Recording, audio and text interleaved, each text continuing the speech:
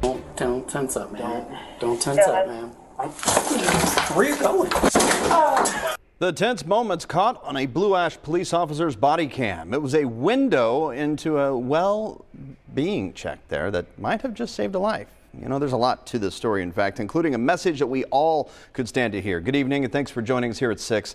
I'm Craig McKee. I'm Tanya O'Rourke. This man who tried to throw himself through that hotel room window in the video you're seeing there went to jail. And according to a Hamilton County court affidavit, he victimized a woman in that room, hitting her, choking her, sexually assaulting her.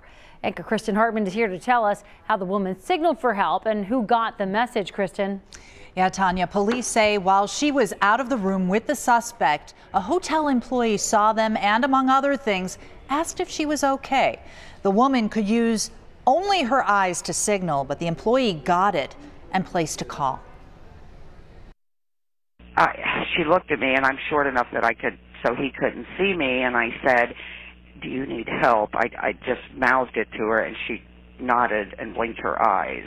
That was the call to police that set in motion a well-being check at the Quality Hotel in Blue Ash. When officers went to the 6th floor door, they say 20-year-old Henri Damon George answered. That's when they asked him about the woman. Something happened between you and her last night? I mean, not kind of, but not really. Flash forward not even half a minute. Don't tense up, man. Where are you going? Settle that, mother. Look, I'm about to jump.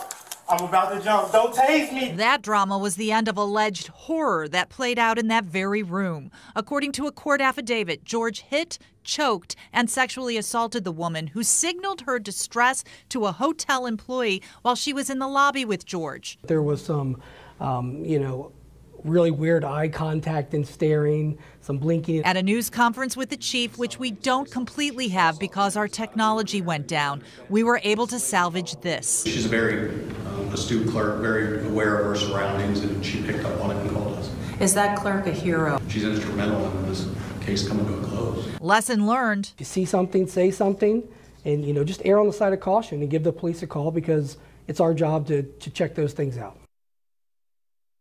He also told me they're proud of how their officers responded. George, the suspect, was charged with assault, kidnapping, and rape. I'm told the victim is doing as well as can be expected. She and George apparently knew one another, so this was not a random incident, Craig.